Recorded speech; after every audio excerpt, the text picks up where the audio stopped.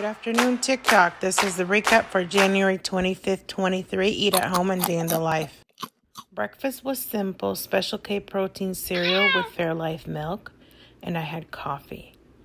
I changed, and then I decided to have a snack of Greek yogurt and coffee. For lunch, I decided to make a Folio's cheese wrap with honey mustard, rotisserie chicken, ham, which I did not picture, and grains.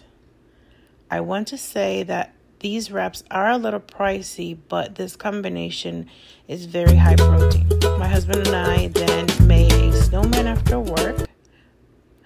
And for dinner, I kept it very simple. Perdue breaded chicken breast, which I air fried at 400 for 7 minutes.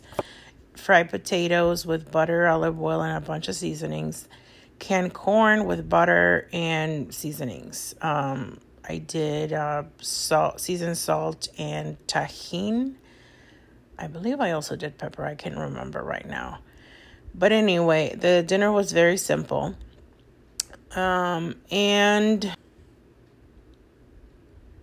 it was good. After I was done cooking, I weighed it. I got myself a cutlet, which was 2.6 ounces.